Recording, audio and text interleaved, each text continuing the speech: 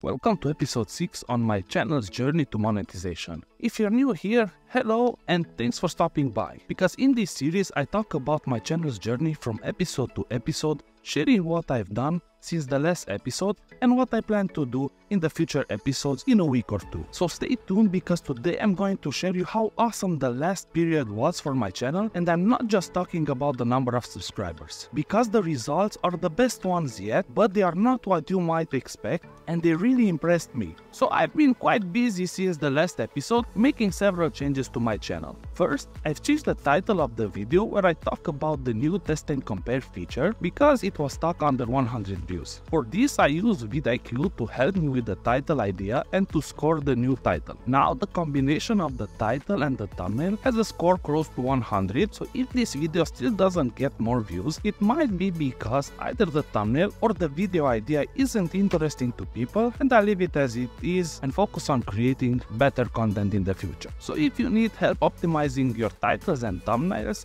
VidIQ has a scoring tool based on a scale from 0 to 100. I highly recommend using VidIQ, so I leave a link in the description below. You can use either the free Chrome extension or get a 35% discount on one of the paid plans. Second, I changed the thumbnail of the trending video How YouTube Changed My Life with under 500 subscribers. I'm glad I did this because the previous thumbnail didn't resonate with my audience. I have invested a lot of time and effort into this video, and the metrics reflect a big improvement in the YouTube Studio backend. But the video is still not performing as I expected. I think the video idea isn't working anymore, even if the VidIQ score relevance shows otherwise, because other creators probably have much better audience retention metrics.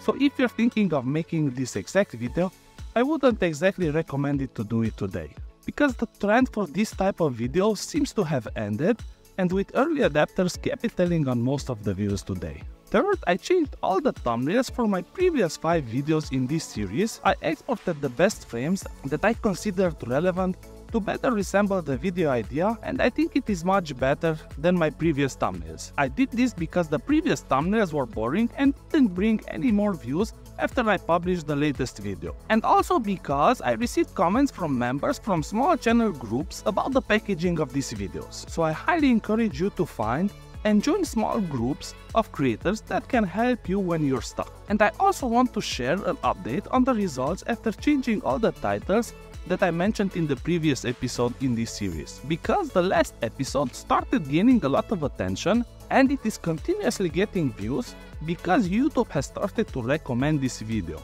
So if you missed the previous episode and want to see how I changed the titles, just go back and watch episode 5 after watching this one. Now on the tech side, I bought an external drive of 1 TB to save my videos I've created so far because I'm getting a lot of low storage notifications on my Mac. So I'll move everything to this external hard drive and set it up as a backup for my Mac. Now regarding my workflow, I have reached out to 2 potential video editors because I want to outsource my video editing.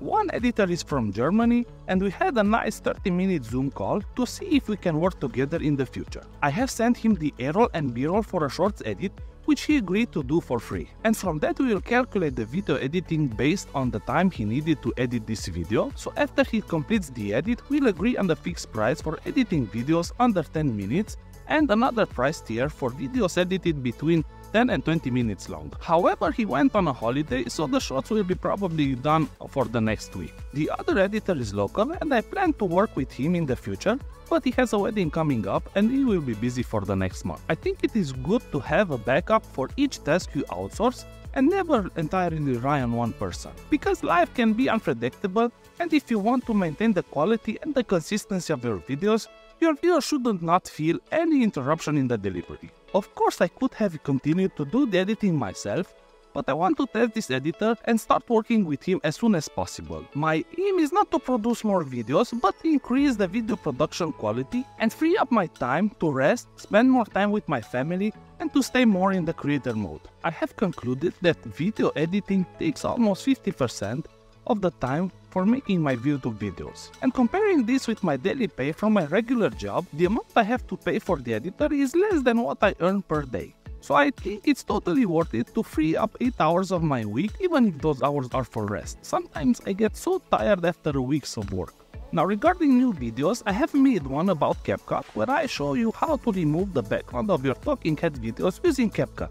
I did this video because I like CAPCUT and I wanted to start making searchable video tutorials around one of the popular video editing software I use. CAPCUT has a much wider audience than other editing tools, so by making these types of videos I can help more people start their YouTube journey. And the free version of CAPCUT can do a lot, and even the pro version is affordable. So I'll be doing more tutorials around CAPCUT in the future, and if you want to check out the video, I'll leave you a link in the description below. Now regarding future content, I've started working on my next video where I'll show you how much I made with this channel when it was under 100 subscribers. Because I cannot stress enough how important it is to treat your channel as a business from the start. It is so motivating to see your bank account grow even when your subscriber count doesn't move so much. You can make more money with a small channel than larger channels by applying what I share with you in this video. So if you're curious about how to start earning money with a small YouTube channel, hit that subscribe button to get notified when I publish it next week. And also next week I will be publishing the YouTube short I sent over to test my new video editor. Now let's go to my computer and see the results from the last few days. Opening up the YouTube Studio desktop, I have selected the last 9 days. This is the period from my last episode until now. So in the last 9 days, I have published just one video, and the other one is actually the previous episode in this series. For this, the channel gained 769 views, 16 watch time hours, and an amazing 21 subscribers. This is great because only a few months back I was gaining less than 20 subscribers per month. And now let's go to my spreadsheet and dive into what actually happened and what other metrics have also improved. So this is episode 6, and the period I'm showing is from 3rd of August to the 11th, a total of 9 days. In this period I have uploaded 1 long form video and 0 shorts. So the channel got 23,881 impressions, much higher than the last period. But this is still not as much as between episodes 2 and 3, and it is because then I have uploaded 5 videos and now only just 1. So this is very impressive. But to analyze the growth of your channel correctly, you should average out the metrics based on the number of days in each period, the same as I did with the subs per day column, where I track the average number of subscribers gained per day. I also added a column to track how my watch time is accumulated, because this is important in order to monetize this channel.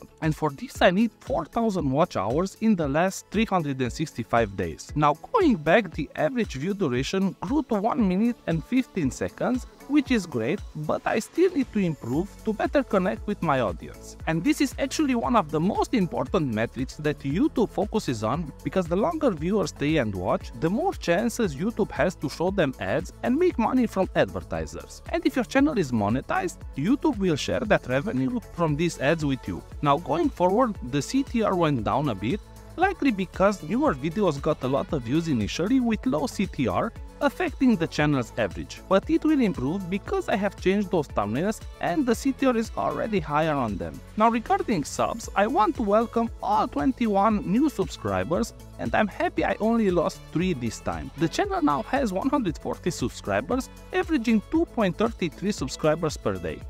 This is my best period yet.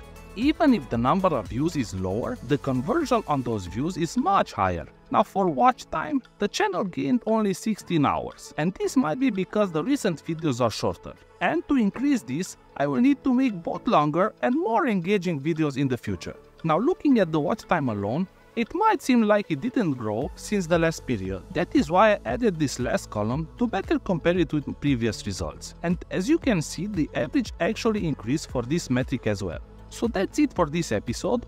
I hope it brought you some value and a better understanding on what each metric means, how they work, and how you can improve them. So if you found value in this video and want to see how this channel's journey developed, smash that subscribe button to get notified on my future uploads. And until next time, ciao!